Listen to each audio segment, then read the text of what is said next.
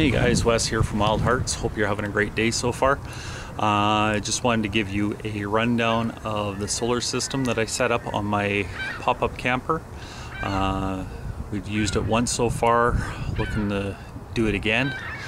And you know, that first time we used it, it works great. So I'm just going to spin you around here and show you the panels.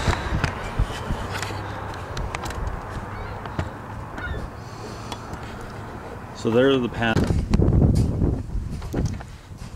Are right there. Like I said, they're two 100-watt panels.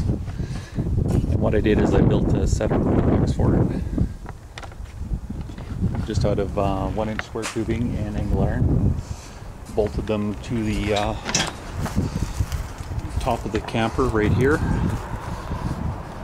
Don't mind the welding. It's been the first time I've welded in a long time.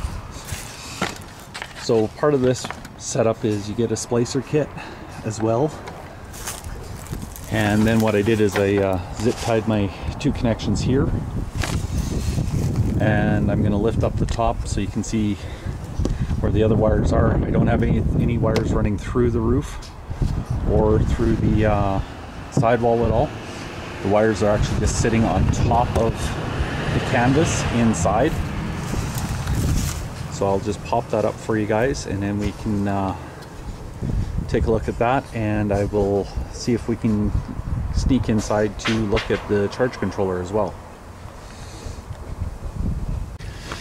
Okay guys, so I did get the trailer popped up here, as you can see, and my cables are just right here. So there's the other ends, and then it would just literally pull out like that. Then I just feed them over and hook them up just up here like that. The reason why I did that is I didn't want to drill into the trailer more than I had to. So that's why I just left these like that and down in here. What I'll do is I'll take you around to the other side, and let's hope I can sneak in enough to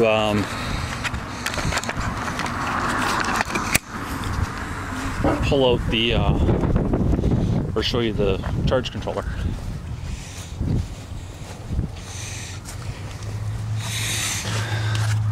And no, I can't. I wonder. Just hang on, guys.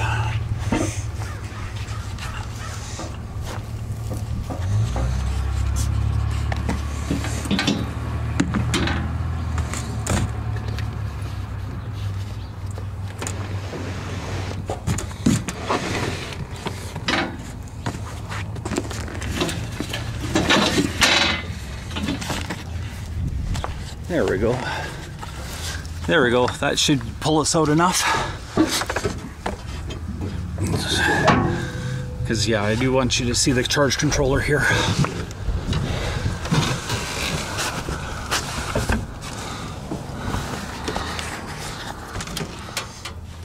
Give me a second here, guys. I know it's dark in here. I will shine some light on the subject.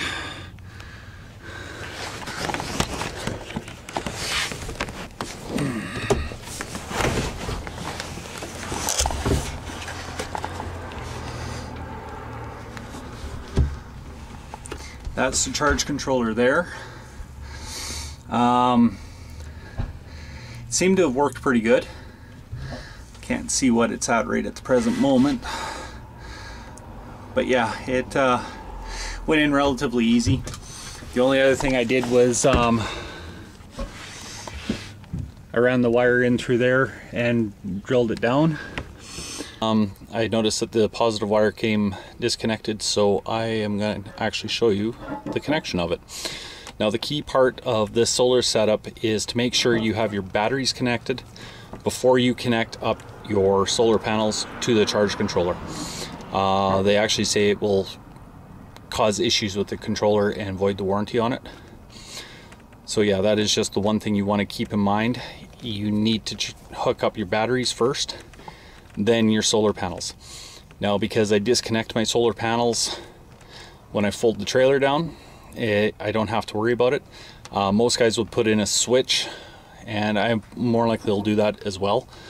The one thing I do want to let you know is the instructions didn't specify what gauge of cable has to run from the controller to the batteries. I just used an old extension cord that I had kicking around, but you should actually use a 10 gauge wire. That's what this is here. So let's hook this up, and then you'll actually see how it does hook up. It's just a basic connection, guys. So the one nice thing about this one is it does have the 2 USB ports, and they do work. We actually used it to charge our phones while we were out camping in March, so it does work.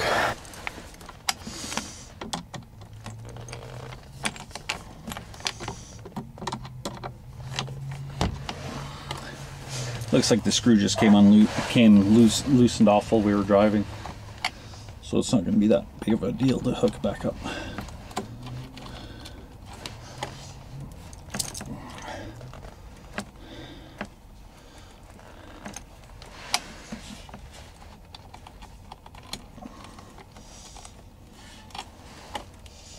Then again, I could be wrong.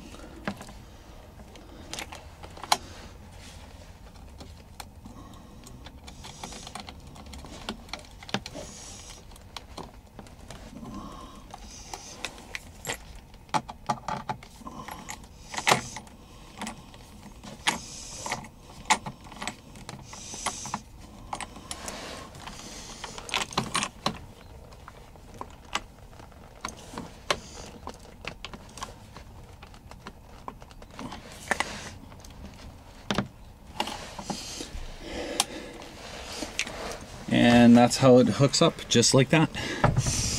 So I'll just open this up. So in the eyes of this is for this first port is for your positive solar panel, negative solar panel, negative battery, positive battery, and then this is just for load. So this is for if you want to run something else off of it directly.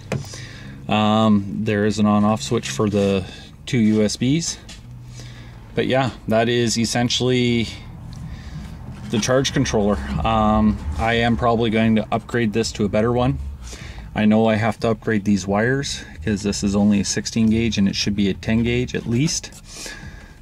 So yeah, there's a few things I got to change on it, but for the time being it works. It charged our batteries during the day and gave us enough juice to go through the evening. We were running 3 batteries, especially since I got cold that one night. So but anyways, guys, that's my solar setup. If the trailer was more level, I would show you it better, but that is the gist of the solar setup. I'll show you where it connects to the battery as soon as I climb out of here. Okay guys, like I said, yeah, you should be putting your trailer up all the way, or especially a pop-up. Unfortunately, I didn't, and that's my bad, that's my own doing. So anyways, up to the front here, the way I've hooked the batteries up is I've got 2 here.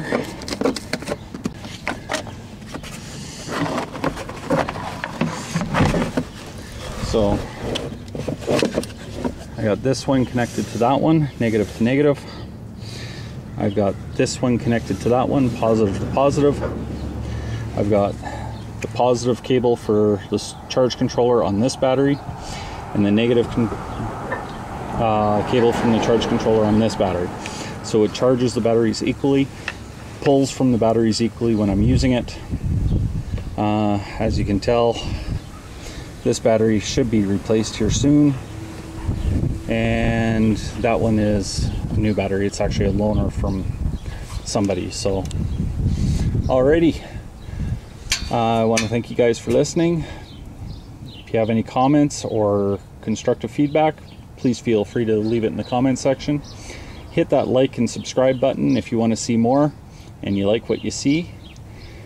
And as I say, please open your heart to the wild. This is Wes from Wild Hearts, hoping you have a fantastic day and I hope to see you out camping this year. Okay, bye for now.